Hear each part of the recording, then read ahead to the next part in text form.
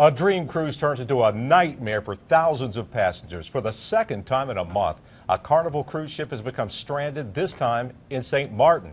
4,300 people's vacations cut short. And for one Maarten family, that meant an unwelcome phone call from the travel agent today. The Payne family from Hendersonville was packed and ready for their cruise on that very same ship. This incident, of course, put the brakes on their vacation before it got started. Yeah, News 13's Ashley Searle joins us with tonight's top story. Ashley, the problem on this ship was actually caught before they boarded. So does the family feel like they maybe dodged a bullet here? You know, interestingly, no. They're avid travelers and have taken Carnival cruises for years without a problem. Seeing this recent string of incidents is all unrelated. So really now, for this trip, it's just disappointment.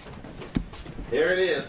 Here's all my clothes. I could lay it right out there. Robert Payne was packed. Here's my shoes. All my shoes is ready to go, and just put it in there and we're out of here. Or so he thought. It was down for probably about 3 hours.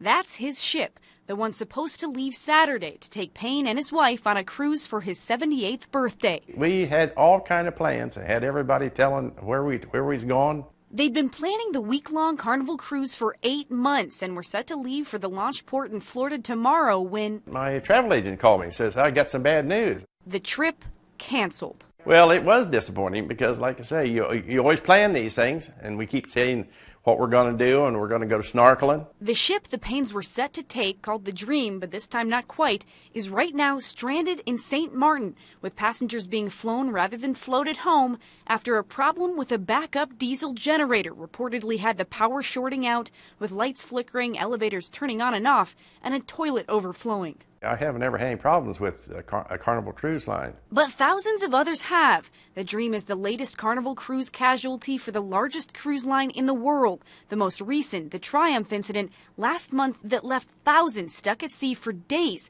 after a fire made it unable to reach port. Never had any trouble since the 70s. This is the first time we ever had any trouble. Payne says the line is discounting his next cruise, but for next week, landlocked, and according to his wife, cruising north. She says, might as well just keep this as a vacation and go up back up to Ohio and see my father.